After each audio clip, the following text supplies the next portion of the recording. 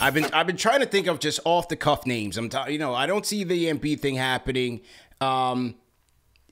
Spider, I think, is more of a summertime possibility. I still think that's a possibility. I've been trying to think of off the cuff names, but here's one.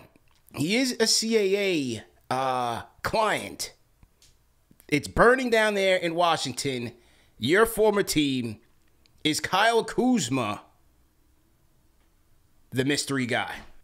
Here's my Kuzma deal. He's having too much fun this season. That's my hot. It's like my hot normally I'm very rational. Yeah. I'm not a talking head at all. I watch way too much Wizards. He's having way too much fun this season. That he is having way too much fun being able to do whatever he wants on a team that has no discipline. The Washington let it flies, man. The Washington let it flies. Exactly. And he has proven that he can be part of a winning culture. Obviously. Literally won a title. Yeah. And even last year, I thought he had a really nice season. The shot selection is obviously incredibly dicey, but he was playing solid defense, good on ball defender, great rebounder for his position. This year, the defense is really dissipated. That's almost certainly an effect of the culture there.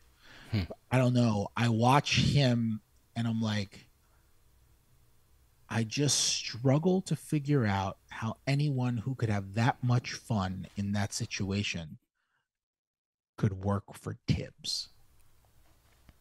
Yeah. I'm like, could work for the guy who said winning is more fun than fun is fun. Well, look, Kuz is a fashion guy. We could offer him, the fashion week. He's right here in New York. He might love that.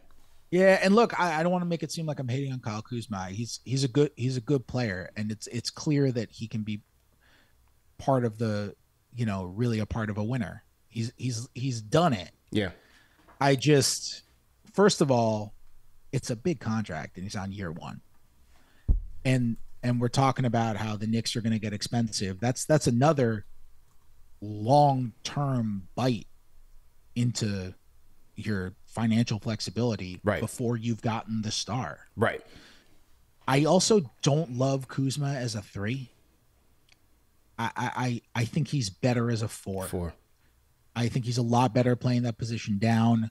He's not a great shooter. He's just a very willing shooter. And he can get really hot and have great shooting games, but he can also have games where he just hits rim every time, and teams are going to sag off of him. And I don't love him as a 3 next to Julius Randle offensively.